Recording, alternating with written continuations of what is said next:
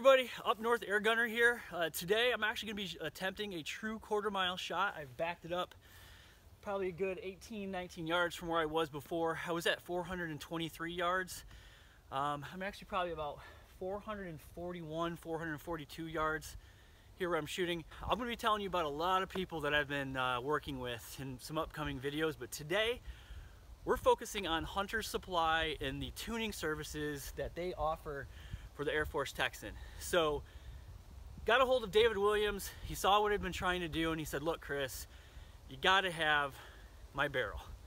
Sent me his barrel, and man, let me tell you, this thing is turning into a laser beam. I mean, it is putting my rounds half-inch groupings at 100 yards. So he basically did a full barrel tune for me. He fire lapped the barrel, recrowned it, actually did a little bit of a tapered lead in on the barrel. If you've got a Texan, send it to David, just hands down.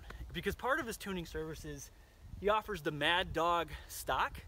This is the Mad Dog Raptor Long, which is a newer Mad Dog version of the stock that Doug, I got a chance to talk with Doug and collaborate with Doug a little bit from Mad Dog Stocks.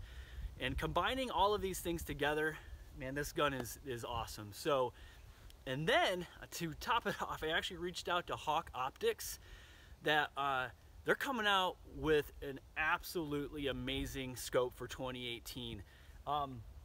So I had been reading a little bit about this TMX reticle that they've got, and basically with all the wind, I mean, I'm shooting in, this is gusting 15-20 miles per hour.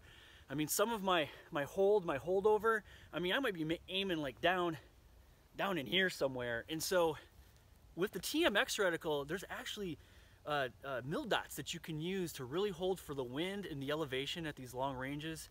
So I'm shooting with the new Frontier with the TMX reticle.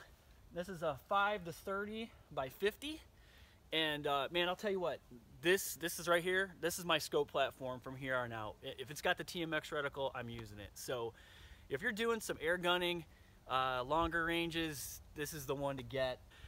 Actually today I'm going to be using a different type of ammunition. This one is from David Williams from Hunter Supply. He sent me some of his 190 grain and some of his 170 grain bullets to try. The 190s actually seem to pattern pretty good. I'm getting a good probably inch and a half at 100 yards. So I thought we'd give it a shot. Anyway, enough talking. Let's see if we can hit a golf ball. Quarter-mile shot. Here we go.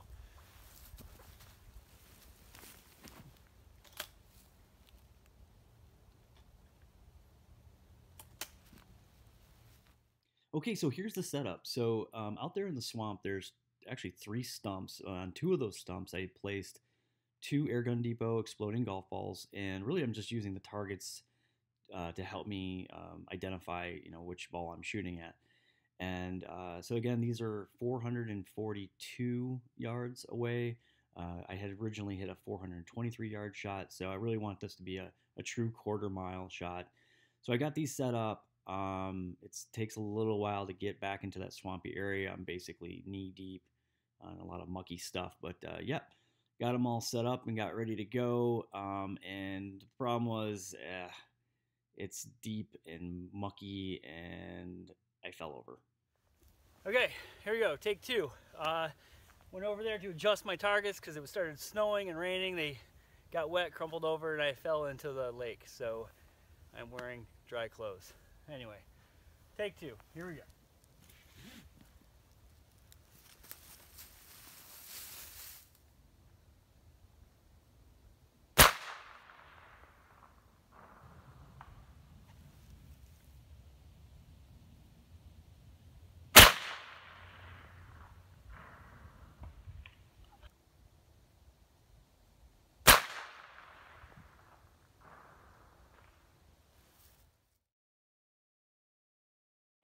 Okay, so I'm over here at the 2 stumps where I put the 2 balls down, and it's kind of something actually kind of funny has happened. I have successfully hit a quarter-mile shot, but not the right ball.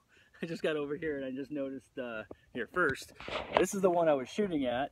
Notice literally bullets like embedded, and this to show you like how many times I was hitting.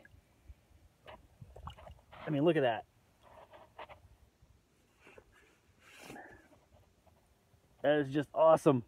How many times? Obviously I was shooting a little left. I really couldn't tell, but there it is.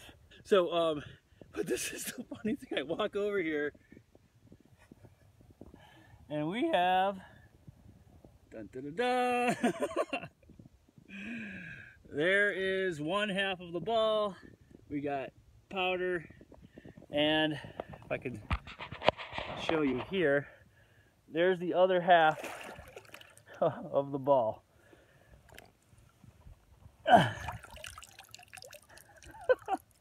I just must have nicked the top or something. So there you go, 1/4 mile shot. It's official. Not the one I was aiming at, but I officially hit an Air Gun Depot 1/4 mile shot. So I don't know if that counts. We'll see.